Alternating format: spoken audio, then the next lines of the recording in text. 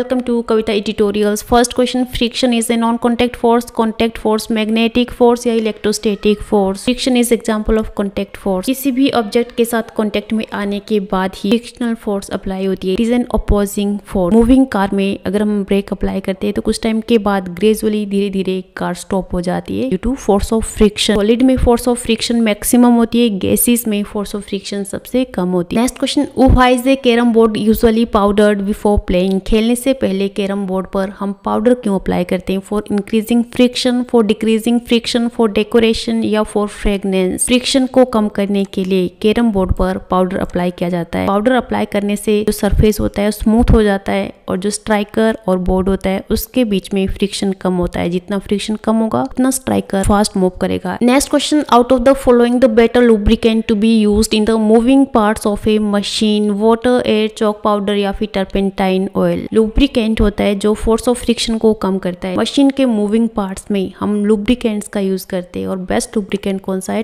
Turpentine oil. Next question, once body starts moving on table the friction which comes into play is. Table पर body move करी तो इसमें होगा sliding friction. Sliding friction को kinetic friction भी कहते हैं क्योंकि स्लाइडिंग फ्रिक्शन की वजह से ही बॉडी की काइनेटिक एनर्जी कम होती है और इसे काइनेटिक एनर्जी को हीट एनर्जी में कन्वर्ट किया जाता है. Next question, which of following produces least friction. इनमें से सबसे कम फ्रिक्शन किसमें होगा? Sliding friction, rolling friction, composite friction या फिर static friction. Least friction produce होगा रोलिंग फ्रिक्शन में. स्टैटिक फ्रिक्शन में फ्रिक्शन ज्यादा होगा. स्टैटिक फ्रिक्शन के बाद होगा स्लाइडिंग फ्रिक्शन में और स्लाइडिंग फ्रिक्शन के बाद होगा रोलिंग फ्रिक्शन में. Next question, force of friction is more in marble tiles, wooden floor, playground या फिर glass table. Force of friction किसमें ज्यादा होगा? प्लेग्राउंड में. इन तीनों का सरफेस स्मूथ होता है, स्मूथ सरफेस में फोर्स ऑफ फ्रिक्शन कम होता है. Next question, thermos flask keeps hot liquid hot and cold liquid cold by heating friction, preventing heat loss या cooling by preventing heat loss. Next question, lubricants are used to increase friction, decrease friction, increase और decrease friction या none of these.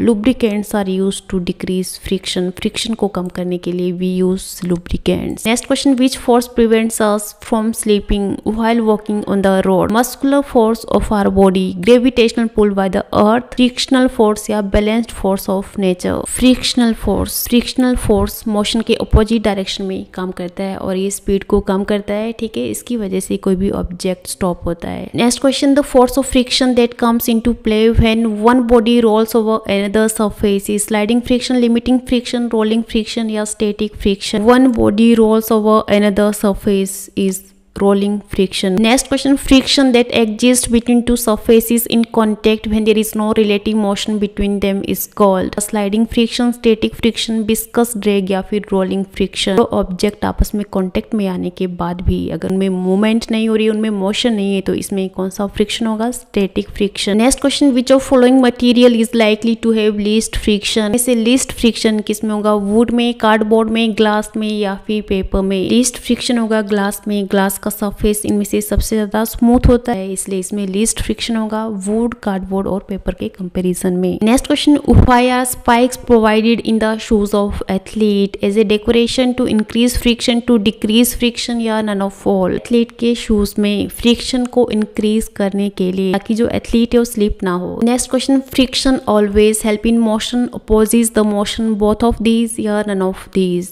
Friction always opposes the motion. इसका answer आएगा B. Friction always applied opposite to the direction of motion, that's why it always opposes the motion. Next question, tyres have cut grooves in them to increase friction, to decrease friction, to make them look attractive या to save rubber. Tyres में cut grooves क्यों होते हैं? To increase friction. Friction को increase करने के लिए vehicles में ब्रेक लगाने पे ग्रेजुअली जो व्हीकल स्टॉप हो जाए, इसलिए फ्रिक्शन को इंक्रीज करने के लिए उनमें कट ग्रूव्स का यूज किया जाता है. Next question, fluids are gases, liquid gases and liquid both या none of these. Fluids are gases and liquid both. इसका आंसर आएगा C. Next question, striking a matchstick produce fire by contact force, friction, chemical reaction या physical reaction due to force of friction. Next question, the shape of fish is streamlined to change the direction, increase fluid friction, decrease fluid friction या none of all. Fluid friction को कम करने के लिए. Next question, friction produces motion, force, heat या light. Friction produces heat. Answer रहेगा इसका सी heat. As usual last question आपके लिए, लास्ट क्वेश्चन आप सॉल्व करोगे और आंसर आपने मुझे कमेंट करना है। सोपी water on floor would make it more clean, difficult to walk, germ free या इजियर टू वॉक। आंसर जरूर कमेंट कीजिए। ये थे आज के टॉप 20 MCQ। होपफुली सभी क्वेश्चंस आपके एग्जाम्स के पॉइंट ऑफ व्यू से आपके लिए हेल्पफुल हो गए। अगर आपको वीडियो अच्छी लगी हो तो वीडियो को लाइक कीजिए और वीडियो से रिलेटेड डेली अपडेट्स के लिए कविता ट्यूटोरियल्स को सब्सक्राइब कीजिए और बेल आइकन पर प्रेस कीजिए। वीडियो को लाइक कीजिए और अपने दोस्तों के साथ शेयर कीजिए। Thank you. जय हिंद, जय भारत।